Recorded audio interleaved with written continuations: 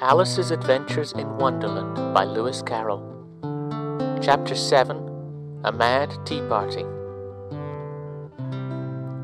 There was a table set out under a tree in front of the house, and the March Hare and the Hatter were having tea at it.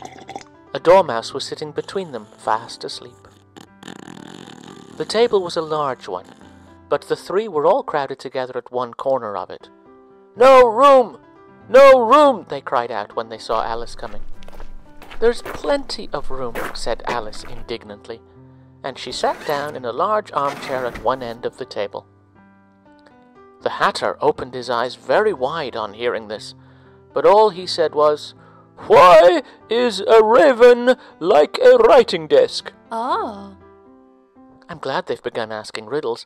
I believe I can guess that," she added aloud. "Do you mean that you think you can find out the answer to it?" said the March Hare. Oh, yes. "Exactly so," said Alice. "Then you should say what you mean," the March Hare went on. "I do," Alice hastily replied. At least, I mean what I say. That's the same thing, you know."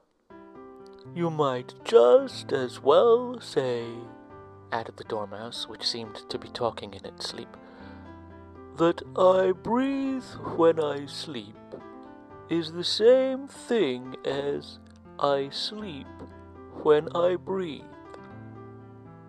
"It is the same thing with you," said the Hatter, and he poured a little hot tea upon its nose. The Dormouse shook its head impatiently and said, without opening its eyes, Of course. Just what I was going to remark myself." "Have you guessed the riddle yet?" the Hatter said, turning to Alice again. "No, I give it up," Alice replied. "What's the answer?" "I haven't the slightest idea," said the Hatter. "Nor have I," said the March Hare.